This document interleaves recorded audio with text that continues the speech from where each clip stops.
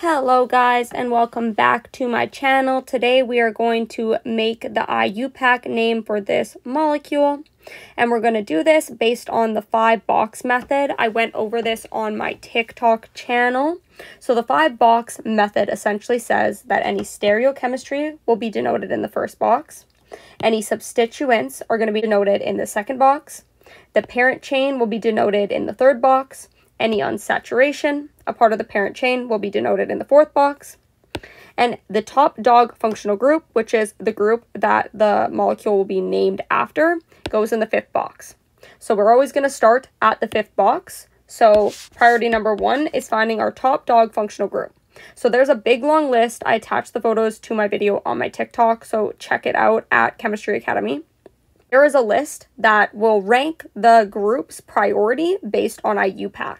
So here, any group that, for example, is not a C or an H, we can see there is a ketone, and we can see that there's 2 chlorine groups. So these are potential functional groups that could be the top dog. Based on the list, a ketone will win. So this is my top dog. So now every single functional group will have both a prefix and a suffix. The suffix is what you use if it is the top dog functional group.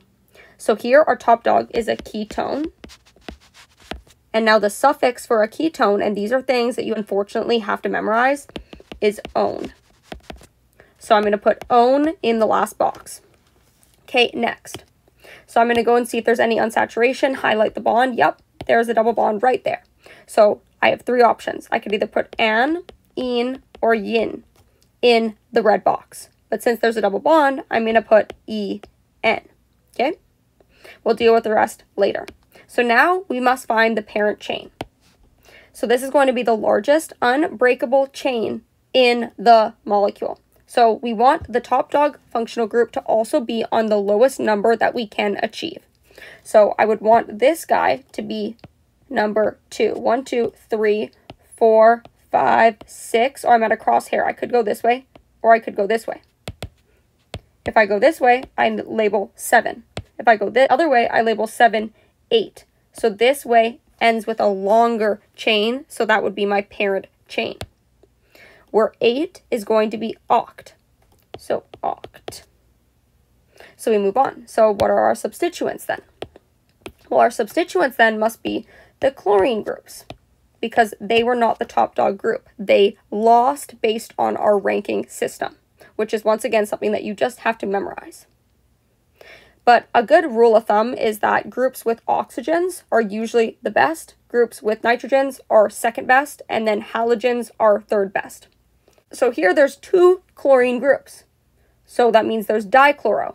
And then what carbons are they on? Well, they're on 4 and 5 dichloro, because there's 2 of them. 1, 2, and then you have to denote in the gaps the numbers. So this guy is on numbers 4 and 5 dichloro. We also have 2 methyl groups. So these methyl groups also need to go in the substituent box. They're both on 6. So we would say 6,6 dimethyl. And now we would put the methyl second, because M comes after C, and we always put our substituents in alphabetical order. The di does not count. We base it on the functional group name. So chloro and then methyl comes next. So then finally, this brings us to our first box. We see that there is a double bond. Okay, so now we ask, okay, could this be labeled by E or Z, or cis or trans? Well, we can see here that the 2 priority groups, the big groups, are on opposite sides of one another with the largest atomic radius. So this would be trans. Trans means opposite of me.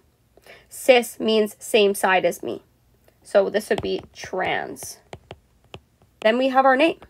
And if we put this all together, we would say, okay, trans, and then the substituents, which we labeled in alphabetical order, so 4, 5 dichloro, 6, 6 dimethyl, and then we had our parent number oct, and then we had to denote the number that the double bond started on. So the options were, it was on 4 and 5, but we want to pick the lower number.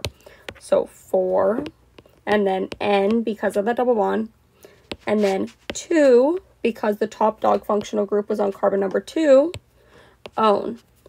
If the top dog functional group was on carbon number 1, you could put it there, it's not wrong, or you don't have to. It is a little bit redundant, but here it was on number 2, so you have to say 2, own, just like we denoted which carbons the substituents were on. We have to do that for both the double bond and the top dog functional group.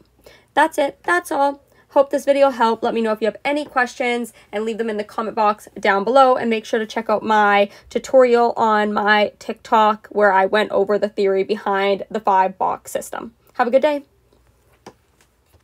And quickly, I want to note, because I feel like this would be a question, trans also corresponds to E in this question. You could have said E for they're on opposite sides, or you could have put trans. It would have been the same thing. Where Z would have been they are on the same side. That's what I was told in first year of that little saying to remember it. And then E is when they're on opposite sides. So yeah, have a good day.